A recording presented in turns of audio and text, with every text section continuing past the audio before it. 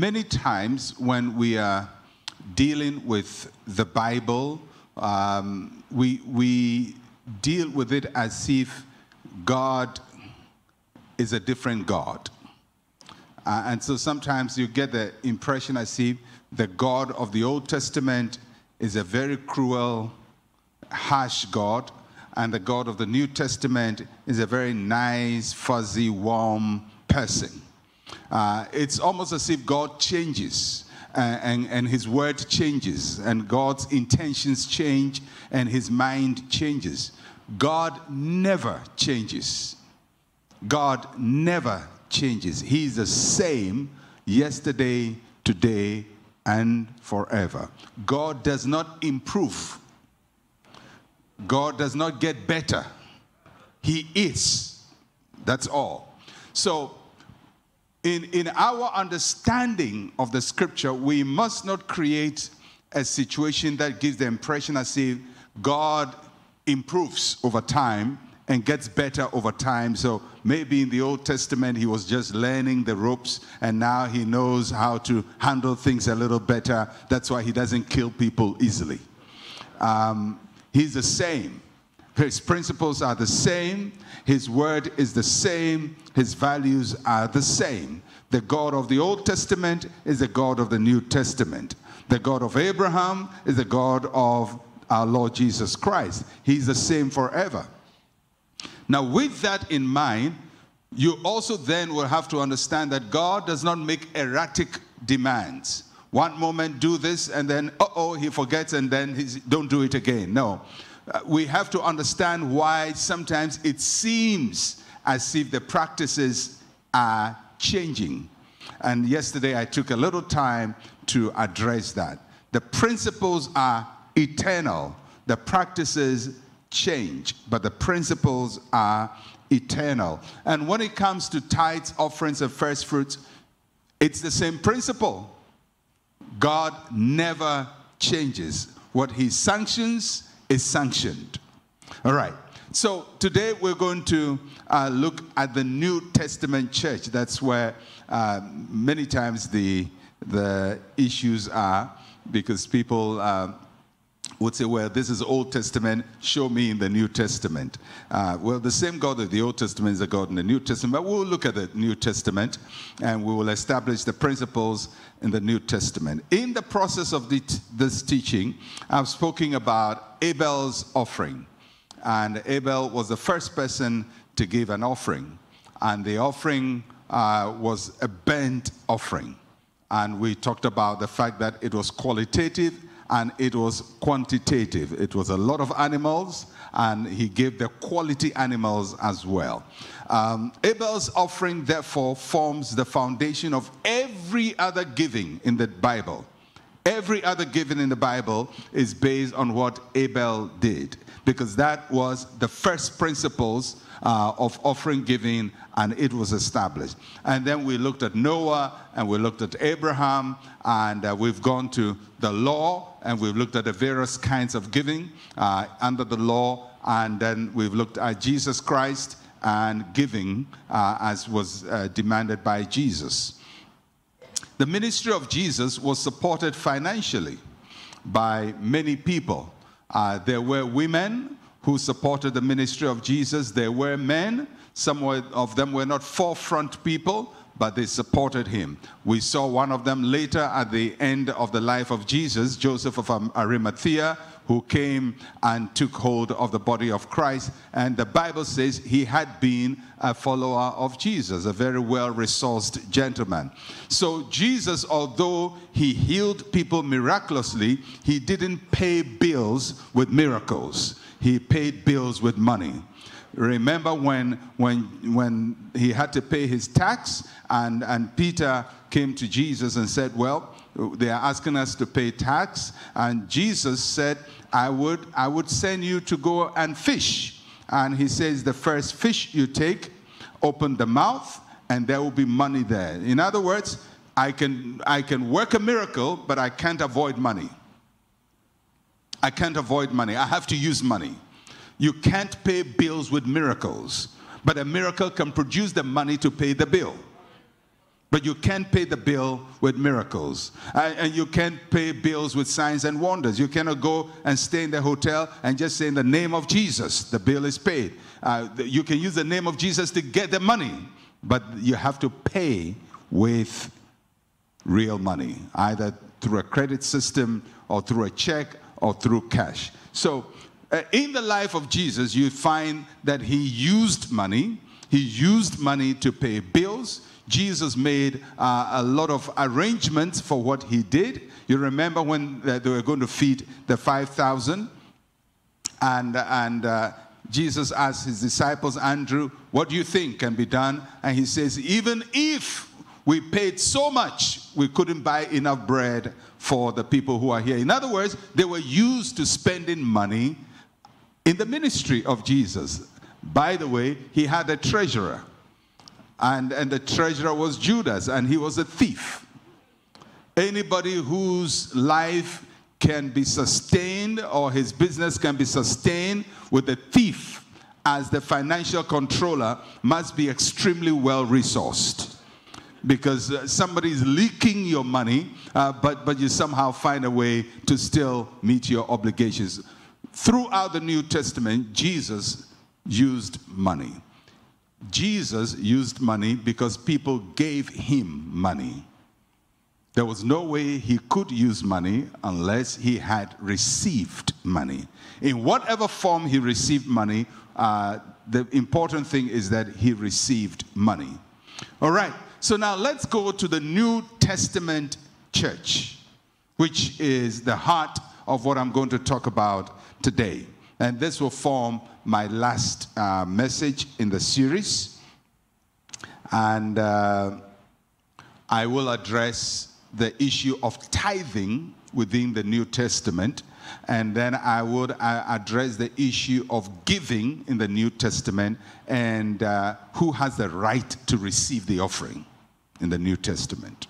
Remember, I said in the Old Testament, the Levites had the right to receive the offering. So if you were going to give an offering, you had to find a Levite. You couldn't just give it by yourself. You had to give it to a Levite. It didn't belong to the individual Levite who received it because it was given institutionally to a system, but it had to go through a Levite. Now we're going to see how that works out in the New Testament. So we go to the book of Acts, chapter 4, and we're going to see the first offering giving in the New Testament church. The first offering. Acts chapter 4, verses 32 to verse number 37. Acts chapter 4, verse 32 to verse number 37. And let's hear the reading of God's word. Now the multitude of those who believed were of one heart and one soul. Neither did anyone say that any of the things he possessed was his own, but they had all things in common. And with great power, the apostles gave witness to the resurrection of the Lord Jesus. And great grace was upon them all. Nor was there anyone among them who lacked. That's a very powerful testimony. They eradicated poverty. Nor was there anyone among them who lacked, for all who were possessors of lands or houses sold them and brought the proceeds of the things that were sold and laid them at the apostles' feet. That is Pastor Gandhi's preferred system. And laid them at the apostles' feet. And they, the apostles, distributed to each as anyone had need. And Joseph, who was also surnamed Barnabas by the apostles, which is translated son of encouragement, a Levite of the country of Cyprus, having land, sold it and brought the money and laid it at the apostles' feet. Very loaded piece of scripture. There's so much happening in this passage of scripture. This passage is the first complete recording of the giving of an offering in the New Testament. In Acts chapter 2, there is mention that people sold properties and gave to the church, but there is no detail of it. And Acts chapter 4 is now giving the details of it. In Acts chapter 3, Peter and John were asked alms, and they didn't give the offering. So you cannot record that because they didn't give. The man at the gate called Beautiful asked them for alms, and Peter didn't go to church with an offering that day and said, "Silver and gold have I none, but such as I have, I give in the name of Jesus Christ, rise up and walk." So that does not qualify as giving of an offering because no money was given to the person asking the alms. So this chapter 4 is the first time there is a clear recording in the New Testament church of offering. Now, if you've noticed in all my teaching, I'm very particular about first mentions. The first offering in the Old Testament, the first offering in the Gospels, the first offering in the New Testament church. These are very important for us to get our principles right. We'll look at a few factors that the passage talked about. First, we'll look at the spirit of the New Testament church. The spirit of the New Testament church. The Bible says that they had one heart and one soul. This was a church in unity, a church that was together. They were truly a body of Christ. One heart, one soul. Not a church in conflict, not a church arguing, not a church determining to destroy one another, but they had one heart, one soul. That is the spirit of the New Testament. And anyone who is particular about the New Testament must endeavor that whatever we do in the church must be animated by the spirit of one heart, one soul. The second thing you would notice about the spirit of the church, not only did they have one heart and one soul, that they didn't consider what they had as theirs. They didn't consider what they had as theirs. So people had property, but they considered themselves as stewards of God's resources. So if somebody had a house, they considered it belongs to God. They had a car, they will say this belongs to God. Whatever they had, they considered it as belonging to God. So they have one heart, one soul, and nobody considered what they had as their own. Third thing you'll notice about the New Testament church is that they had all things common. They were a sharing church. They shared what they had freely. And in the process, they eradicated poverty. They were able to function in such a way that people who were in church had their needs met. Not from external resources, but by pooling the internal resources. I am still confident that the church has the capacity to eradicate poverty within its membership. But for that to happen, both those who have and those who don't have must have a spirit of sharing. Because sometimes those who have are ready to share, but those who don't have are so sneaky and so distrustful that you don't give them anything. I have heard a lot of Christian businessmen, wealthy men say, I don't want to help church people. I'd rather go outside the church and help people because church people cannot be trusted. You can't do business with them. You give them an opportunity, they're going to abuse the opportunity. Now, if we don't deal with the problem of trust and integrity, there will be so much resource in the church and so much poverty at the same time in the church. The nexus, what is missing, is trust and integrity, which the early church had. And so wealth was used to solve problems in the church. That is the spirit. And the Bible gives us this background of this spirit of the church where everybody was of one heart.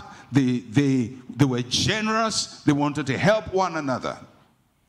And not only was that the spirit of the church, but you also see that there is stewardship in the church. There is stewardship in the church. They sold their properties.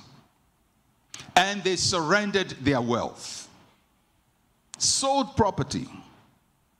Beyond contributing their current income, they went ahead to dispose of lifetime assets. That's an unbelievable act of sacrifice. That people have bought land and houses and come to church and decide that for the sake of people they are not blood related to, they're going to dispose of their lifetime investment to help those people. It just only takes the grace of God for that to happen. Human nature doesn't function that way. But this is the New Testament church. So they gave of their wealth. And the Bible says that they brought them to the apostles, and the apostles chose how the wealth should be distributed. The people did not distribute the wealth themselves. In other words, you don't go and sell your house and say, well, I'm going to go and give it to so-and-so, I'll do so-and-so. They brought it to a designated spot, and from that spot, distribution was made. This has been the system from the Old Testament right up into the New Testament. In the Old Testament, you give it to the Levites, then they did a distribution. In the New Testament, they give it to the apostles. Apostles did the distribution.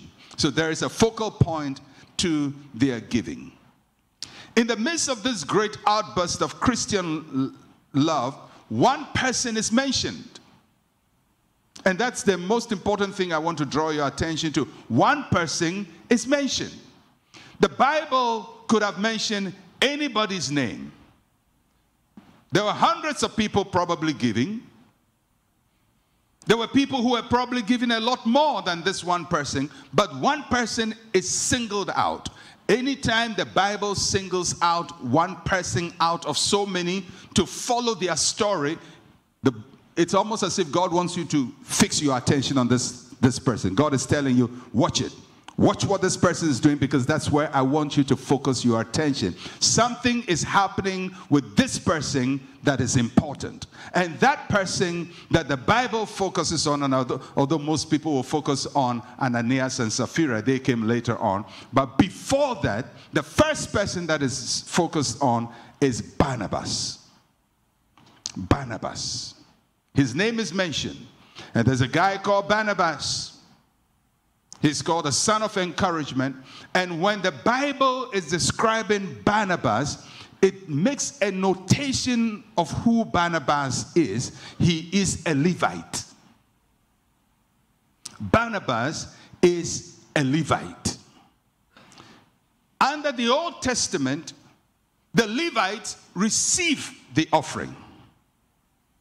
They are the authorized people who receive the offering. Now we are in the New Testament.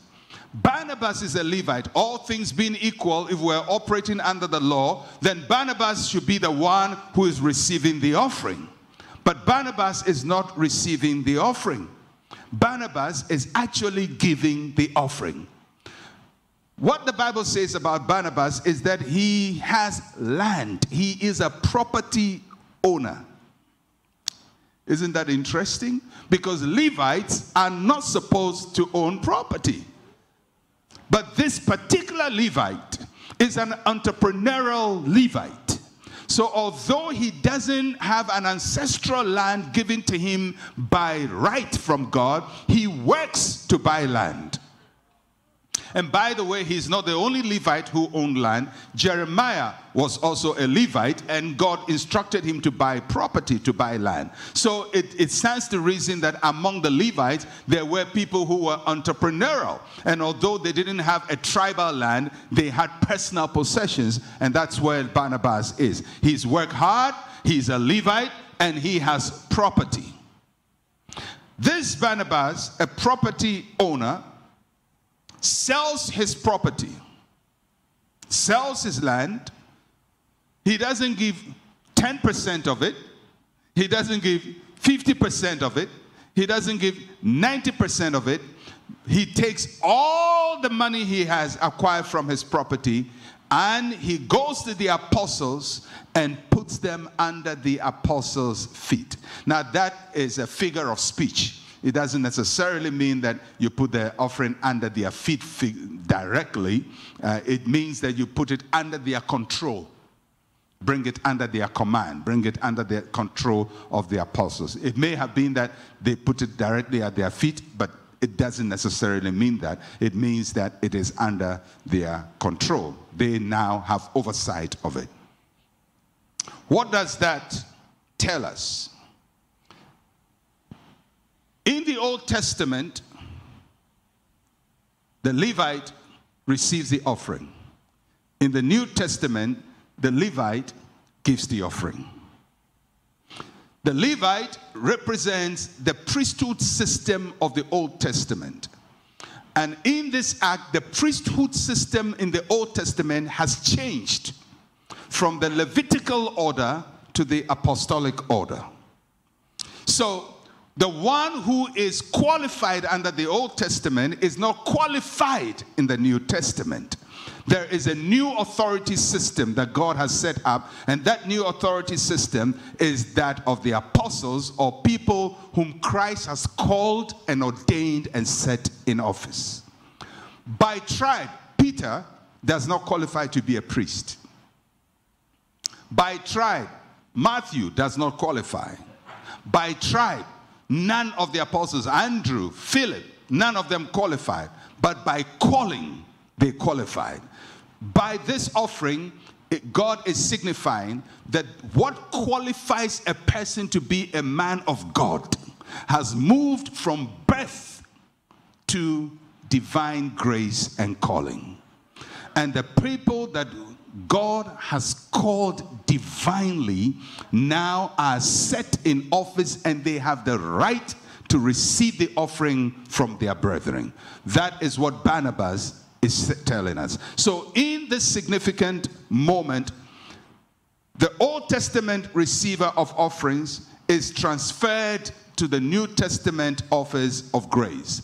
And I will get back to it very soon when we get to the book of Hebrews and Ephesians, and we will see why that the apostles had the right to receive the offering. So somebody is going to say, well, the Levites, pastors today are not Levites. Yes, I'm not a Levite. Pastor Gandhi is not a Levite. No pastor, well, there could be some pastors who are Levites, but it doesn't matter. So why do you receive the offering? This is for the Levites. Well, it changed in Acts chapter 4. The Levites lost the right because the Levites passed on that power to the apostles. And Barnabas is the one demonstrating it to us. That from now onwards, it's not a Levitical system, it's an apostolic system. It's an apostolic system that is authorized by Christ to receive the offering. Does a non-Levite therefore have a right to receive offering? Yes, a non-Levite can, because the Levites submitted in the church to the apostolic office. That is something very important for you to keep in mind as we go now to try and wrap up some of the things we talked about in the Old Testament. Note that receiving an offering does not mean it belongs to you.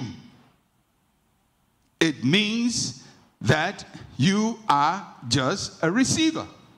In other words, if somebody puts an offering in my hand, it's not mine. I'm receiving it institutionally on behalf of the church.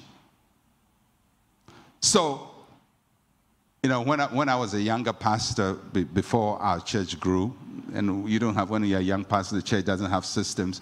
And many times people would come and say, oh, pastor, I wasn't in church on Sunday, and they would come to my home. I didn't have a church office then. And they would come to my home and say, this is my tithe, and they would leave it to me. But I had enough sense to know I am not supposed to buy, tell my wife, money has come, let's go buy some goat and kebab it. No, I have to wait on Sunday to take it to church and put it in the offering, because I am just a receiver, not a user. I'm a receiver.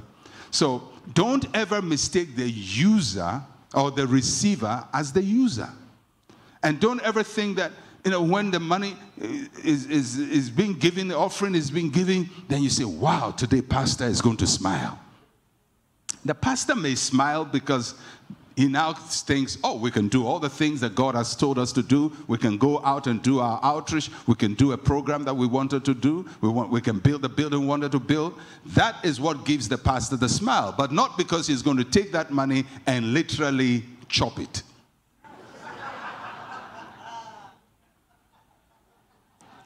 So when they were laying on the apostles' feet, Peter did not go home and say, hey, wife, guess what? Market was good today. The people really gave. And even Barnabas sold his land. And it's now ours. No. They were only custodians, distributing as they felt led to determine where the need is. In other words, if you don't trust that the person receiving your offering is using it well, then go to somewhere that you trust that your offering will be used well. But don't say that because somebody is abusing your offering, you will not give. No, go to a place where you can trust this is an apostolic office. I can trust that a fair distribution can be made of the resources I treasure and have given.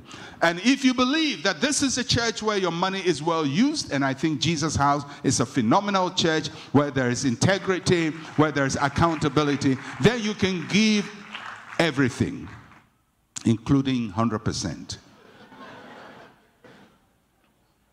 which is the New Testament system. All right.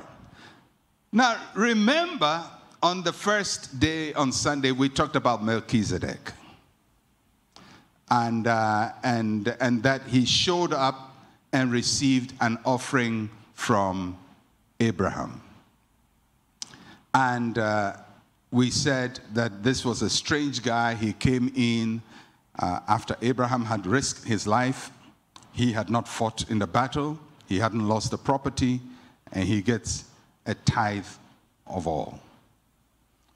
Now remember that when the Bible says a tithe of all, you have to understand what is normally recovered from warfare in the Old Testament. Just go and read your Old Testament well.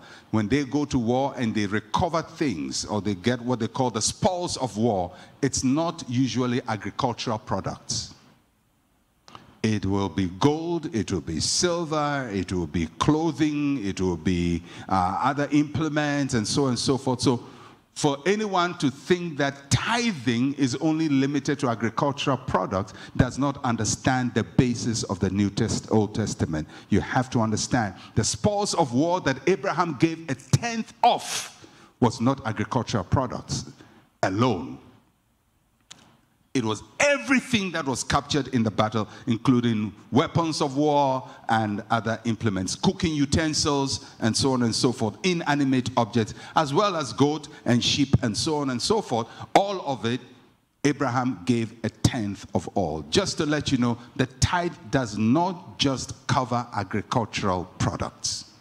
It goes beyond agricultural products. All right. Now, let's dig into Melchizedek. Hebrews chapter 7, from verse 1. For this Melchizedek, king of Salem, priest of the Most High God, who met Abraham returning from the slaughter of the kings and blessed him, to whom also Abraham gave a tenth part of all, not part of all. First being translated King of Righteousness, then also King of Salem, meaning King of Peace, without father, without mother, without genealogy, having neither beginning of days nor end of life, but made like the Son of God, remains a priest continually. Continually. Now consider how great this man was, to whom even the patriarch Abraham gave a tenth of the spoils. And indeed, those who are the sons of Levi, who receive the priesthood, have a commandment to receive tithe from the people according to the law. That is from their brethren, though they have come from the loins of Abraham. But he whose genealogy is not derived from them received tithes from Abraham and blessed him who had the promises. I love that. He blessed him who had the promises. Now, beyond all contradiction, the lesser is blessed by the better. Here, mortal men receive tithes, but there he receives them of whom it is witnessed that he lives. Even Levi, who receives tithes, paid tithes through Abraham, so to speak, for he was still in the loins of his father when Melchizedek met him. Two important people are mentioned here. Levi, a descendant of Abraham, received tithes according to the law. Levi or Levi. Then the second person mentioned is Melchizedek, without genealogy like the Son of God, received tithes also. So you see that there are two tithing systems the Bible is bringing to our attention. Two tithing systems. Levi, Melchizedek. The order of Levi receives tithes. The order of Melchizedek receives tithes. Now, when the Bible is talking about Melchizedek, the Bible makes it clear that Melchizedek is not a Levite, but he received tithes. And then he says that Levi also received tithes. Then it qualifies a little bit about those two entities. It says that when you are dealing with the Levitical order, he says here mortal men receive tithes. Where is the here? Here it's talking about the Levitical system. It's for mortal men. It's a law of men. The Levites, they receive the tithes. But there, Leviticus, it's an immortal man or a person who lives forever. He receives them of whom it is witnessed that he lives. Now, what is the Bible saying about this? It simply means that when Melchizedek showed up to Abraham and received tithes, the Bible doesn't discuss him again. Later Hebrew writers discuss him and conjecture as to who he is, but the Bible doesn't discuss him again. He almost enters the scene and exits the scene. But the Bible says he didn't die because he lives. If he lives, is there an old man somewhere on this planet who has been around for 5,000 years? Where is he? It says he lives. How, in what form does he live? He lives like the Son of God. In other words, Melchizedek is a manifestation. He is not born of a woman. He is manifested. He is what you call a Christophany. He is manifested.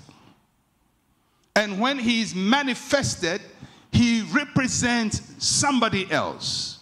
But he cannot stay permanently because he doesn't have permanent legitimacy to live on this earth. The only way to permanently live on this earth is to be born of a woman. And since he has not been born of a woman, he shows up and he goes down, goes out. But later on, Melchizedek is born. We know him as Jesus, the Son of God. So that when Jesus is born, he becomes a priest. Now, on what basis is Jesus a priest? You know, Christians say Jesus is a high priest. On what basis? Because Jesus is not a Levite. If he is a priest, then he is continuing something that has already started. And he has the power to receive what that priesthood receives. So, Hebrews chapter 7. Hebrews chapter 7 from verse 11. Therefore, if perfection were through the Levitical priesthood, for under it the people received the law, what further need was there that another priesthood should arise according to the order of Melchizedek, and not to be called according to the order of Aaron? For the priesthood being changed, of necessity there is also a change of the law. For he of whom these things are spoken belongs to another tribe, from which no man has officiated at the altar. It is evident that our Lord arose from Judah, of which tribe Moses spoke nothing concerning priesthood. Yet it is far more evident if in the likeness of Melchizedek there arises another priest, who has come not according to the law of a fleshly commandment, but according to the power of an endless life. For he testifies, you are a priest forever, according to the order of Melchizedek. Jesus Christ, a priest from the tribe of Judah, according to the order of Melchizedek. Now, what does that mean? It means that whatever Melchizedek received, Christ also receives. It actually means that when Abraham gave that tithe to Melchizedek, he was giving it to Jesus Christ. I've heard people say, does Jesus receive? Jesus never received tithe. Oh, he received tithe from Abraham. Jesus is a tithe receiver, not according to the Levitical order, but according to the order of Melchizedek. The challenge most people have is that because the law codified tithing and placed it under the Levitical order, we think that tithing is only related to the Levitical order. But before tithing became related to the Levitical order, originally it was a Melchizedek order. And the one who succeeds the ministry of Melchizedek has the power to also receive tithe. Hebrews chapter 8, verses 1 and 2. Now, this is the main point of the things we are saying. We have such a high priest who is seated at the right hand of the throne of the majesty in the heavens, a minister of the sanctuary and of the true tabernacle which the Lord erected and not man. Jesus, a priest forever, according to the order of Melchizedek. So, there is a Melchizedek order, there is a Levitical order. One order has ceased, and one order continues. The Levitical order ceased when Jesus said, "It is finished." It ceased. It has no enforcing power. The law ceased when Jesus died on the cross, and grace began.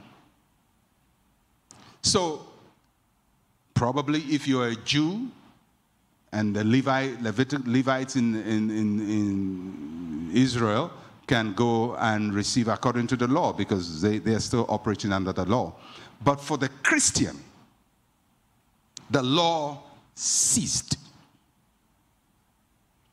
The problem with the church is that we have developed all our theology on tithing on the Levitical system, which is biblical but non-functional. It's biblical but non-functional, it's non-enforceable. So if you're a preacher and everything you say about tithe is according to the Levitical order, there's going to be some problem with your theology. There's going to be a problem, because the Levitical order has ceased. It's gone. Including all the verses you associate with tithing from the Levitical system, is gone. That's it. That's the truth. It doesn't mean tithing is gone.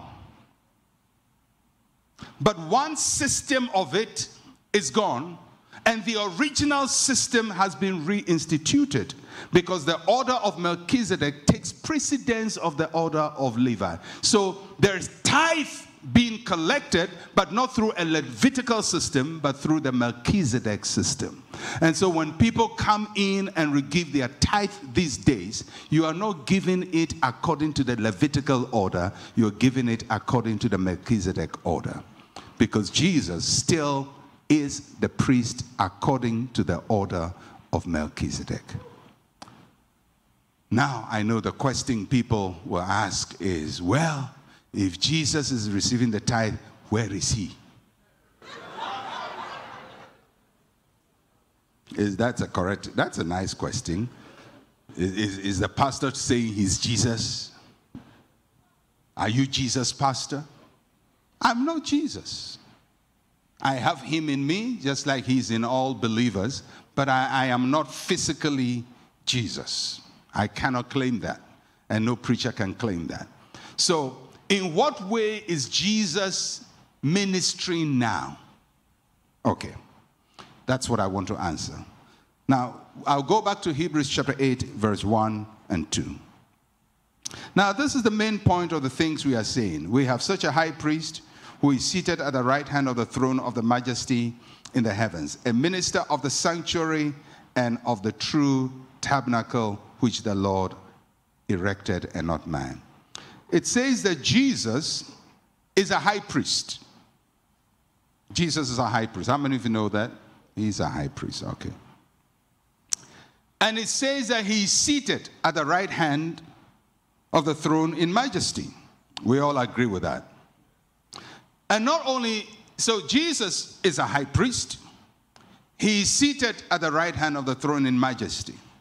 What is he doing? The next verse says, he's a minister of the sanctuary and the true tabernacle which the Lord erected and not man. So Jesus is a high priest.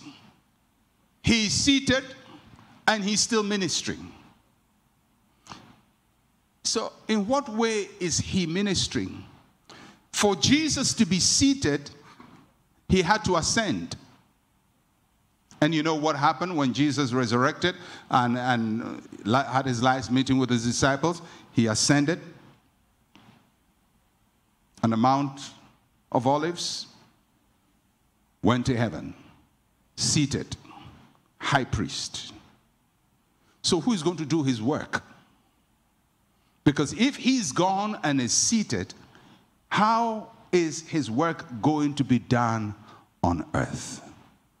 Ephesians chapter 4, verse 7 tells us whom he gave the power to do his work here on earth. Ephesians chapter 4 from verse 7.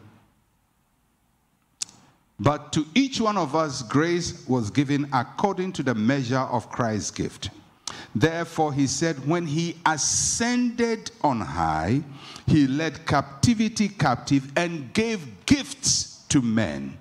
Now this he ascended, what does it mean? But that he also first descended into the lowest parts of the earth. He who ascended is also the one who descended is also the one who ascended far above all the heavens, that he might fill all things. And he himself gave some to be apostles, some prophets, some evangelists, some pastors, and some teachers. So Jesus ascends on high. He is the minister, the high priest of the order of Melchizedek. If he is the high priest of the order of Melchizedek, he's gone up. Who does his job? The Bible says whilst he was going up, he released gifts to men. And he called some apostles, some prophets, some evangelists, some teachers, some pastors. What are they supposed to do? To do his work.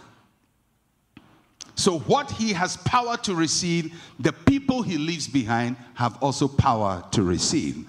Those people, the apostles, the prophets, the evangelists, the teachers, and the pastors are also operating in the priesthood of Melchizedek, because he is a high priest of the order of Melchizedek, and these ones are functioning in his authority. That is why the apostles could sit and Levi will bow and bring his offerings. Because when Jesus went on high, the order of Melchizedek was dropped into the lap of the apostles, the prophets, evangelists, teachers, and pastors. They therefore are authorized by Christ to continue the ministry of Melchizedek, to bless the people, to give communion to the people, and to receive the offering from the people. Not for their own benefit, but for the work of the ministry, so that distribution can be made. Jesus set these offices to operate in the church. The big problem with the offices Jesus sets and the ones that are set by the Levitical order is that there is predictability with the priesthood of the Levites. It's predictable. Your father is a Levite, you are a Levite. Your grandfather is a Levite, you are a Levite. It's bloodline. Apostle is not passed on by bloodline. Prophet is not bloodline. So I can't say, well, I'm a pastor because my father is a pastor. No. I can't say I'm an evangelist because my father is an evangelist. It's not passed by, it's not hereditary. Whereas the priesthood of the Levites is hereditary. So you can predict and say, this is a Levite. He can be a very silly Levite, but he's a Levite. He can be a very, whatever Levite, but he's a Levite because he was born by a Levite.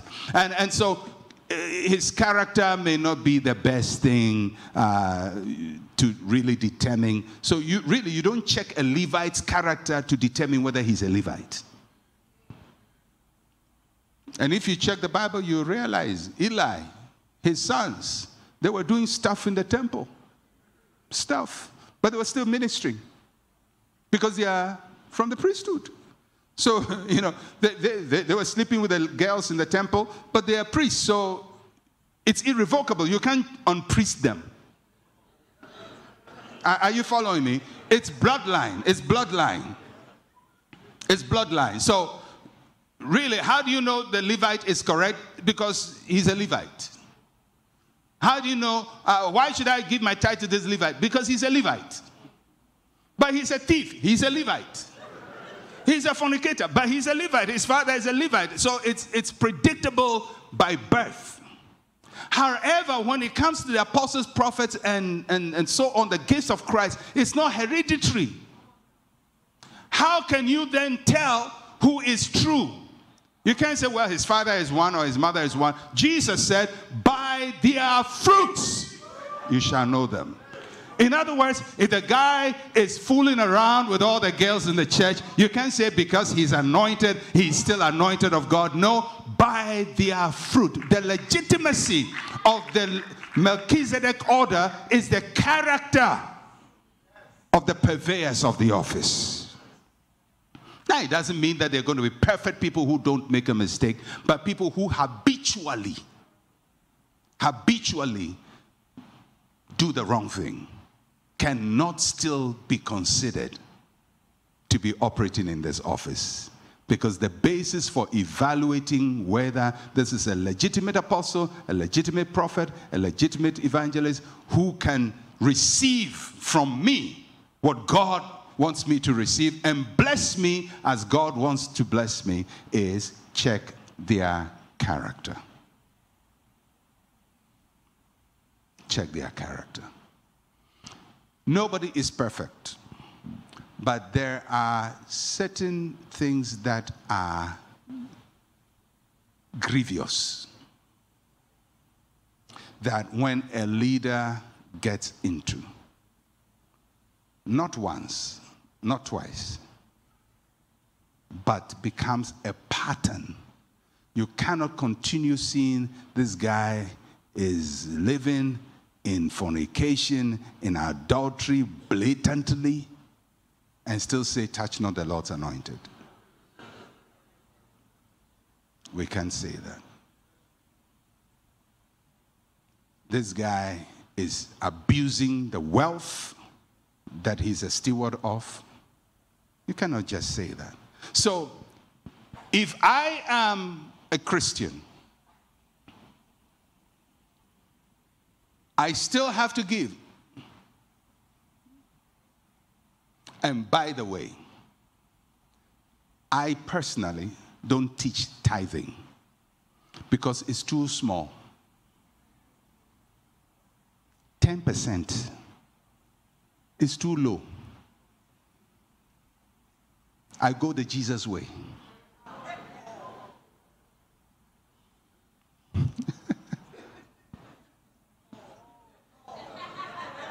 %100%.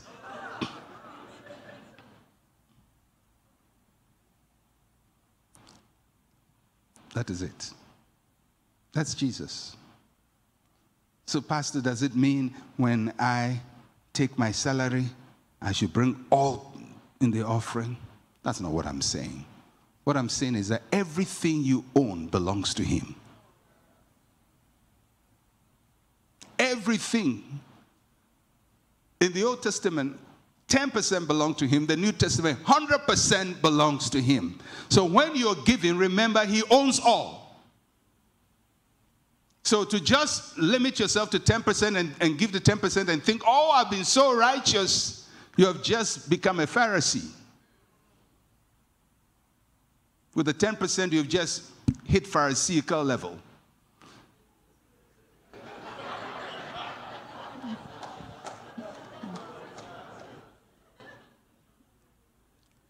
Grace is very interesting.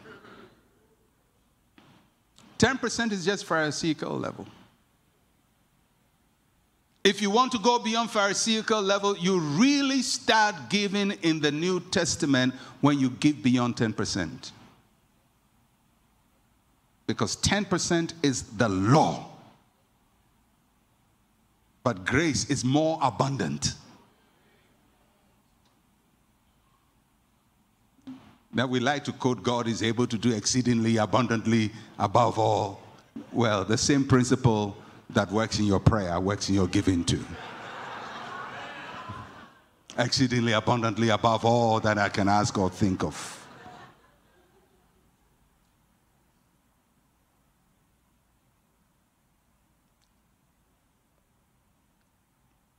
So let me ask a few questions as I bring this to a conclusion. Question number one. Did the tithe cease in the New Testament? Did the tithe cease?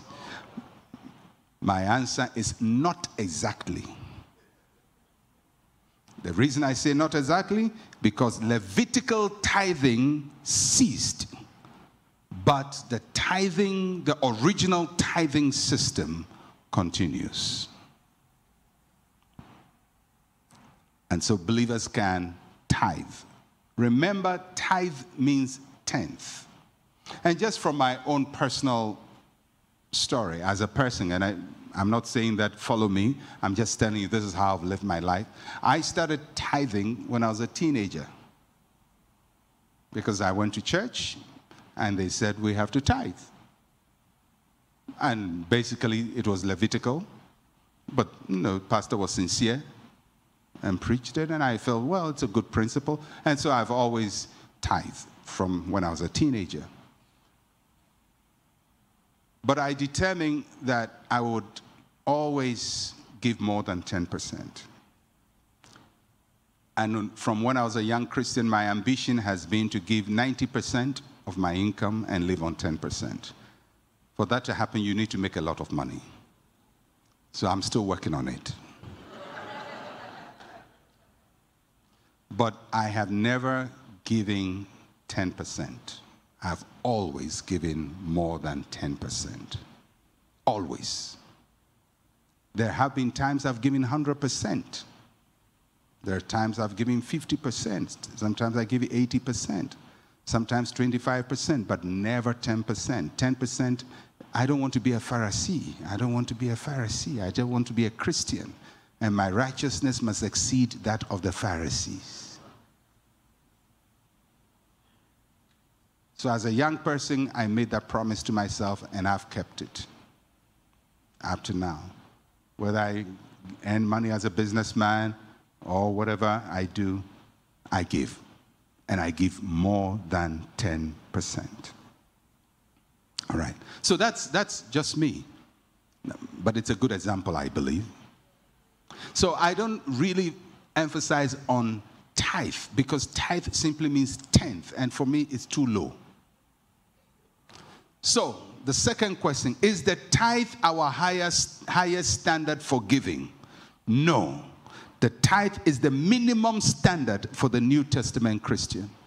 If you are learning to give, you start with 10%. That's how you learn. I'm a newborn believer. I just received Christ last week. I want to give offering. What should I do? 10%. As I mature in Christ and I know how to worship and speak in tongues, 15.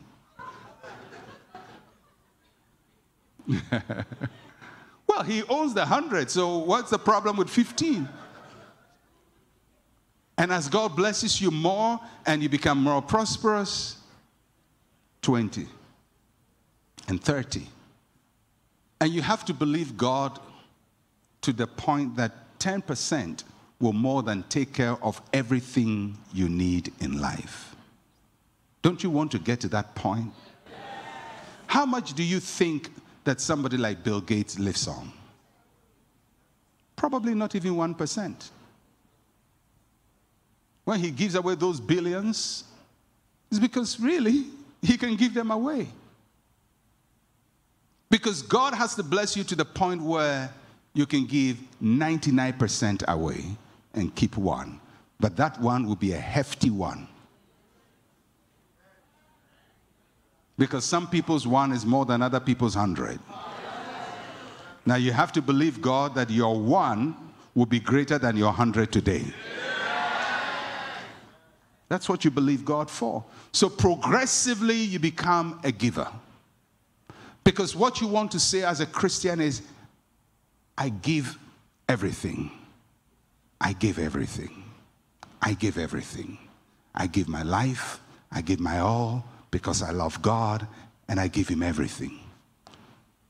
So you work to give. We work to give. So is the tithe our highest standard for giving? No. The tithe is the minimum standard for New Testament Christian. What is the New Testament standard of giving? In the New Testament, we are free to give all we have to honor God. He who is forgiven much loves much. In the New Testament, you don't have a fixed percentage. You don't have a fixed percentage. You have a guideline. The guideline is your righteousness must exceed that of the Pharisees. So start with 10% upwards. That's New Testament. But you are working yourself up so you can give everything. Wouldn't it be great the day when you receive your salary and you see it in your account and you write a check covering the 100% and give it away and still live? Because these guys who were giving their lands and houses, they didn't die. They didn't become broke. No. They became more prosperous. Have you ever wondered how Cain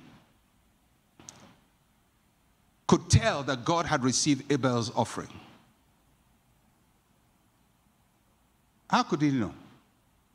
I mean, when I was a child, you have this children's Bible thing, and you see the smoke going straight, and it goes up. You say, well, the smoke went up. Yeah, it could be possible that smoke went up. I don't think that's what happened. How can you know? How did they know that God respected Abel and his offering and not Cain? By the results. His flocks kept increasing. His business kept increasing. Cain is tilling the ground and he's not making progress. And then they concluded it has to do with their offering.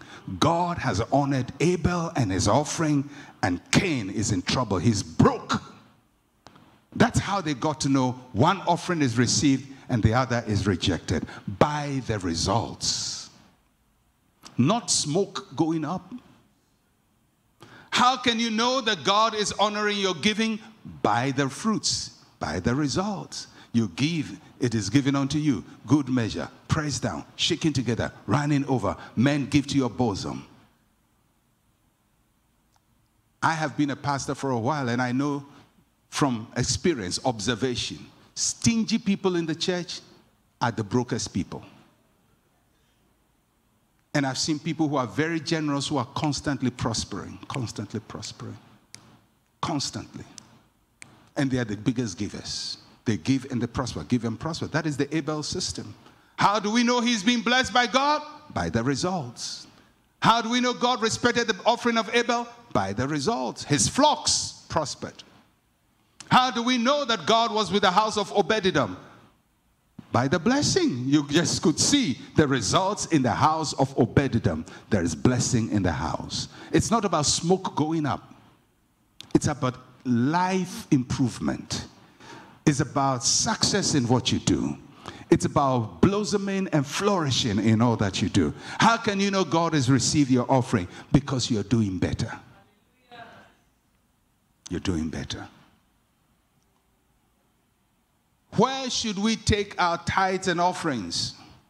To a church under the stewardship of a genuine ministry gift set by God, set by Christ. Do you believe your pastor is called of God? Then you give in this house. If you go to another church and you feel this guy is making a fool of everybody, he's not giving, he's not, really genuine, go to another place where you can give and give. You cannot use the mistake of a pastor as an excuse to stop tithing and giving. It is like saying you would not pay your taxes because the mayor is corrupt. And there are a lot of corrupt mayors. Or city council is corrupt, so I'm not going to pay my taxes again. Try it.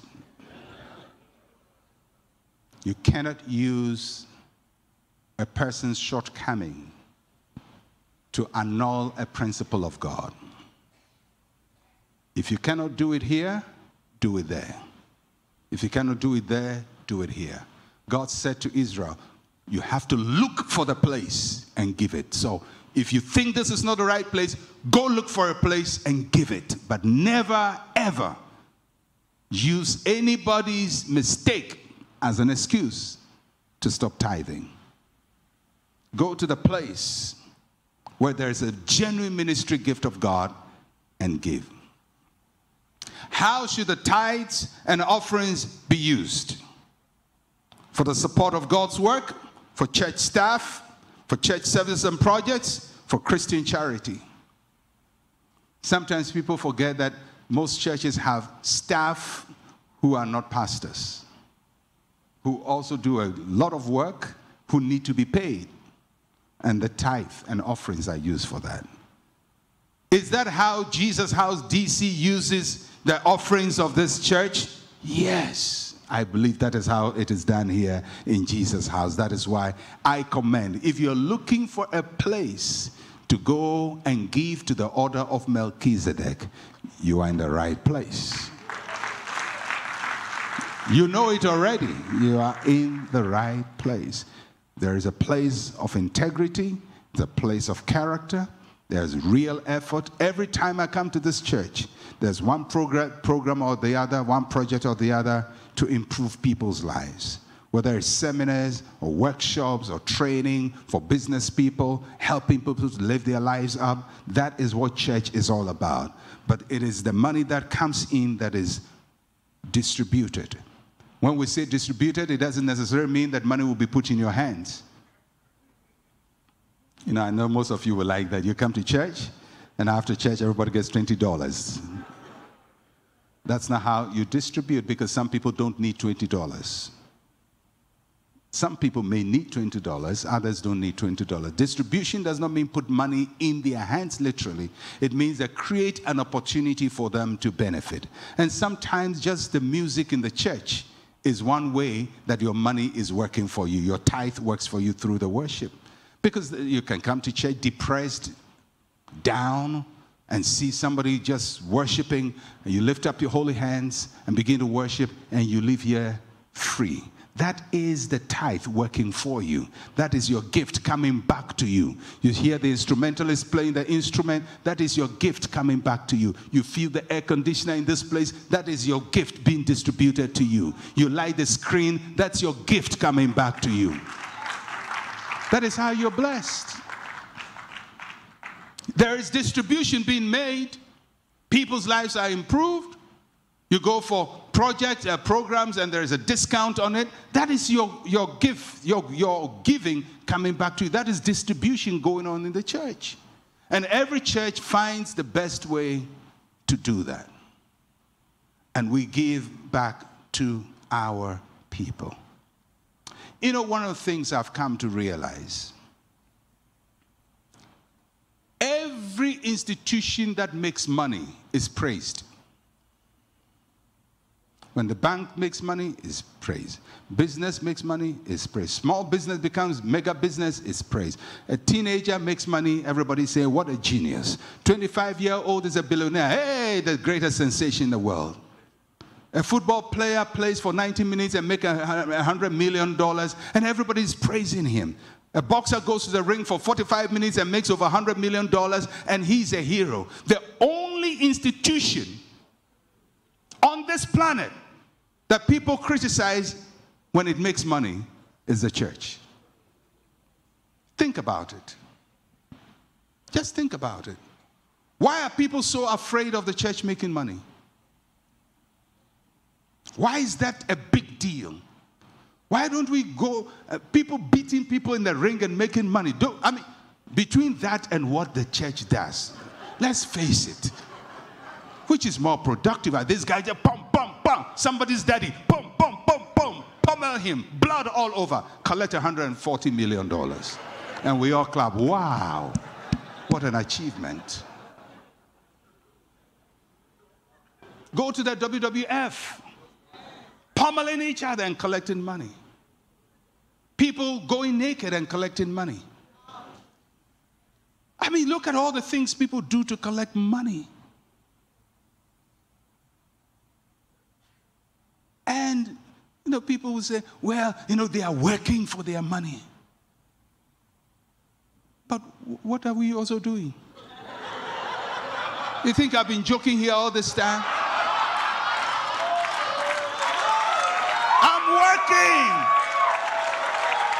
I'm working. We train for this. We go to school for this. We build, we pray, we plan. This is work.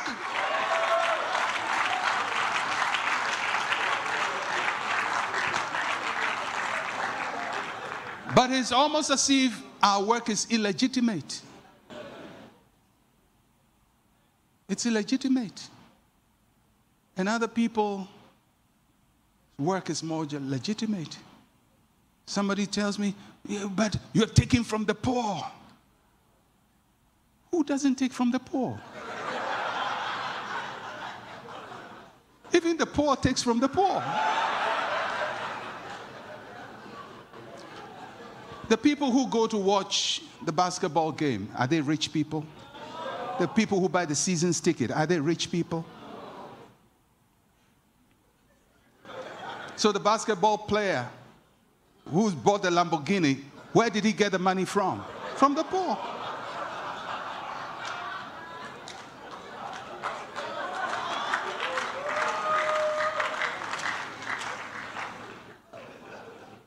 The doctor, somebody's sick, he's dying. He comes to you and you make money off him. What a profession. Somebody's at a point of death begging for their lives, and you're making money.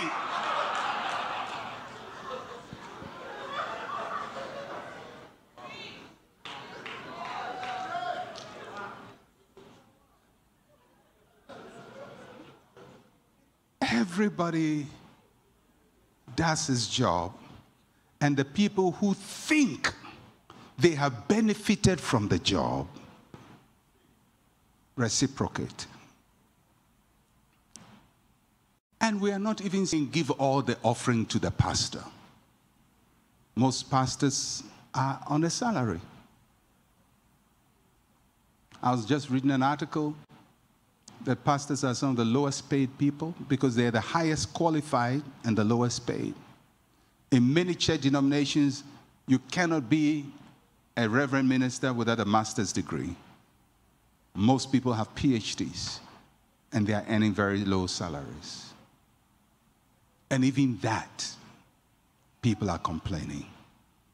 And they'll complain about people who have bought jets and people who are living luxurious lives. You know, I cannot defend anybody's jet, but the thing is, it's nice to have a jet. I can defend it. I can't say good or bad because I don't own one. If I have the chance to own one, will I? I think so. I think so. Maybe not. I don't know. But I'm not going to defend whether somebody should better buy a jet or not buy a jet, live in a big house or a small house. That's a personal choice. Somebody said to me, you know, so how you big preachers, you have to live humble. You have to be humble. I say, yeah, well, I'm a humble guy. I think I'm a very humble guy. You know, you who are telling me I should be humble, I hope you are humble. But, you know, let's face it. There is a basis for determining remuneration. There's a basis. So let's say that I start a church and I'm the pastor. And I start in a small classroom and there are 20 people. 20 people who are not doing so well. So the offering is miserable. I am their pastor. So I say, okay, the people are miserable, money is miserable. I'm not going to take salary. We'll use it to get a better meeting place or buy equipment, buy a keyboard, buy a guitar. So we use the money for that. And then the church becomes 100. From 20 to 200. So they say, okay, well, we think pastor should get something. So they pay me something miserable, but the church is miserable, so I'm getting a miserable salary. The payment is commensurate with the income. Now, you can't expect that when the church grows to be 1,000, I should be paid as they were paying me when they were 100. Because it doesn't make sense in any system. You know, in our church, we use a professional consultant to determine salary ranges. We have industry standards, and we use all kinds of variables to establish what is the standard salary. And we have benchmarks that we work with. But you cannot tell me that when I move from 100 to 1,000, I should be paid as I was earning at 100. And then when it becomes 10,000, I should still be paid as I was earning 100, because I have to be humble.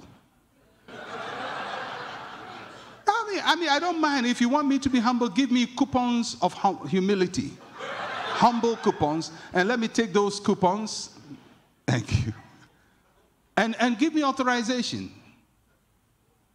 I go to Neiman Marcus, and they take humility coupons issued by my church. So I take it, humility coupon, and I buy a shoe. Now, if humility would not be a currency for me, I think I would prefer you convert the humility to money. Don't you think so? So the church now grows to be 10,000, 20,000, 40,000. Then I have not only one church, I have 2 churches, 3 churches, 10 churches, 1,000 churches. You still want me to earn like somebody who is in a classroom, Which industry on this earth, which vocation practices that? Which vocation practices that? Tell me. Even the Boy Scouts don't practice that. Red Cross doesn't practice that. Which vocation? Nobody practices that system. So why do people have a problem when a person obviously has been able to work and increase what he had? You still feel that his reward should be pegged by a non-performer. It doesn't happen in any vocation. Whether you are a teacher, you are a doctor, you are a lawyer, you are a carpenter, you are an electrician, you are a footballer, you are a WWF wrestler, whatever you do, nobody pegs remuneration that way. So why does anybody think the church should peg remuneration that way? I believe churches should be modest. And I believe that we should be mindful because we are modeling Christ and we want to help people. And so there should be a certain level of sensitivity and emotional intelligence relating to the audience. You don't flaunt your wealth and in the face of people. But those are personal things that people must develop. But let's use common sense in all the debates. And I've heard people say some of the most unintelligent things. And saying it confidently. You know, when people are unintelligent, you expect them to be very measured. But these are very brazen and unintelligent. And I'm asking, where did you get this knowledge from? I mean, what is your benchmark? What is your basis? I am a pastor. I oversee hundreds of churches and do all kinds of stuff. I've been doing this for almost 40 years. And you want me to be paid like somebody who just started and has 3 people? You know, I don't know, am I making any sense now? It doesn't make sense. Doesn't make sense across board anywhere. So for anybody to brazenly speak of those things and get people to hail it, because human beings sometimes are very slow to apply knowledge to what we hear. So we don't connect the dots. Connect the dots. Connect the dots. So when you hear somebody is criticizing somebody for something, take time and ask yourself important questions. For some people, having a bicycle is a luxury. I remember when we were kids, there's a man in our neighborhood who bought a motorcycle. And he's the only one who had a motorcycle in our neighborhood. And he was the richest, I mean, in our minds, he was the richest guy. When he closed from work and we hear his motorcycle arriving, all the children will run and run around him as he comes with a motorcycle to park. Because motorcycle was money, wealth for us. Because when you are living among poor people, you know, poverty is very normal. Then another guy bought a car. I remember it so well. It was a Simca. It's one of these Eastern European stuff. And we forgot the motorcycle guy. Because he's been beaten. Now, for some people, motorcycle is the biggest deal of their lives. For some people, a car is the biggest deal of their lives. For some people, a Mercedes-Benz is the biggest deal. For some people, a BMW is the biggest deal. But for some people, a Mercedes-Benz is nothing. And so when you haven't boarded a plane before, and you hear that somebody has bought one for himself and he's driving it all by himself, it is very annoying. It's very, very annoying. Me, I haven't boarded one before. You have one packed in your house. It's very annoying. But what is a big deal for you? Everything has context. Everything has context. And when we apply the right context, we can determine whether this is frivolous, or this is right, or this is disproportionate, or this is proportionate, and so on and so forth. These, I believe, are commonsensical ways to determine all these matters. But please, you are a Christian first. And whether you like going to church or not, you must give. It is the mark of your Christianity. Somebody says, I give my time, I give my energy. Give money. Jesus said to the man says, show me how can I have eternal life in these times, how to be born again. Jesus didn't say, go and say the sinner's prayer. He says, go and sell everything you have, give to the poor, come and follow me. In other words, the true test of your devotion to me is what you are ready to give up for me. And you cannot say that you love Jesus, but you don't give up anything for him. Just your time and your effort. Give your money. For where your treasure is, there your heart is. You want to know people's heart? Check where they put their money. If it's to Manchester United, that's where their heart is. If it's to Washington Wizards, that's where their heart is. If you're a Christian, your highest financial donation should be to the church. If you give money to any other cause apart from the cause of Christ, you've missed it. Your devotion to Christ is number one. And where your money is, that's where your devotion is. I trust God has helped you. And I hope that I've answered every question you have concerning this subject of tithes, offerings, giving, and so on. In a couple of months, I'm bringing out a book on the subject where I'm covering far more in depth than what I can do in preaching. And you can use it as a reference material just to guide yourself. And if you have any questions on that issue, maybe one day I'll be able to address them. In trying to prepare this message, I thought through every question that has been asked and tried to answer each one of them from a biblical point of view.